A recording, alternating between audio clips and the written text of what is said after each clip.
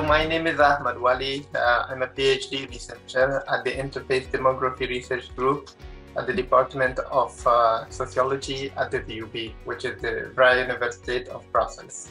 And my PhD is also a part of the Hummingbird Project, which is a Horizon 2020 funded project.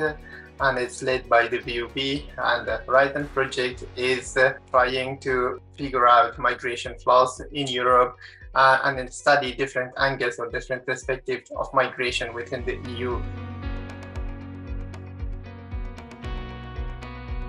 To some extent, as a researcher or as a social scientist, I was already familiar with CESSDA data catalog. I used it previously because when I started my research and over the years, when you try to look for data in different websites, of course you come across CESSDA, and there I had some familiarity.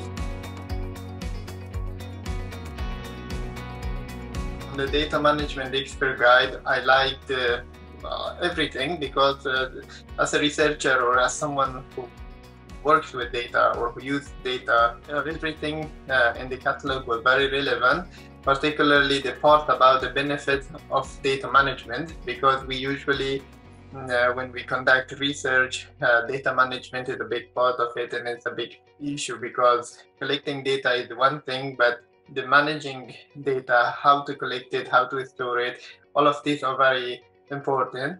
And for nowadays, for every sort of data that you're collecting, you always need a data management plan. And creating a data management plan, it requires a lot of time, a lot of efforts, a lot of expertise. And in the expert guide, I saw that there is a very good elaborate explanation of making a data management plan. And I found it very interesting in the part of the expert guide. But overall, all the sections were really interesting for me.